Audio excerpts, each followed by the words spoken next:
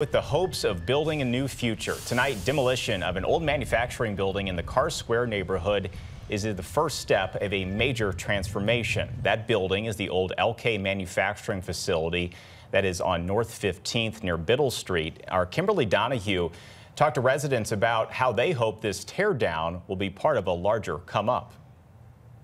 Come on, Gucci, let's go.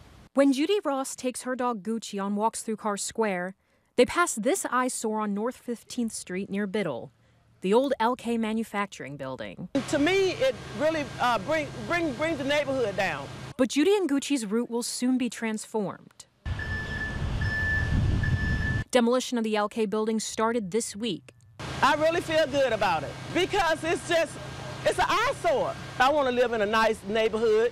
I want my neighborhood to look like, other neighborhoods where my grandchildren and great-grandchildren could come and they could play and be safe. The Community Development Administration, St. Louis City's clearinghouse for federal, state, and local funds, says the demolition's part of $29.5 million in Choice Neighborhood grant funding within Carr Square, which was awarded back in 2016. CDA says the funding also covers development of Preservation Square and beautification for nearby parks. The site of LK will ultimately become a green space and sculpture garden. I'm excited for the neighborhood. The residents of this area have been waiting for these improvements in their neighborhood, and it's about time that we have found funds to invest in the disinvested areas. Neighbors and community development leaders are in agreement now that the building is coming down and there's progress on developments in the area. The future for Carr Square is bright.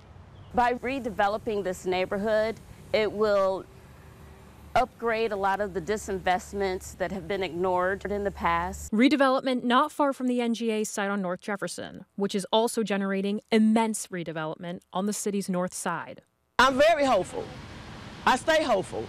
I've spent half of my life here. This is what I chose to be my home. I'm not ashamed of calling it my home because it is. I raised my children here. Then this is where I want to stay. A place to call home where she can have pride. In North City, Kimberly Donahue, First Alert 4.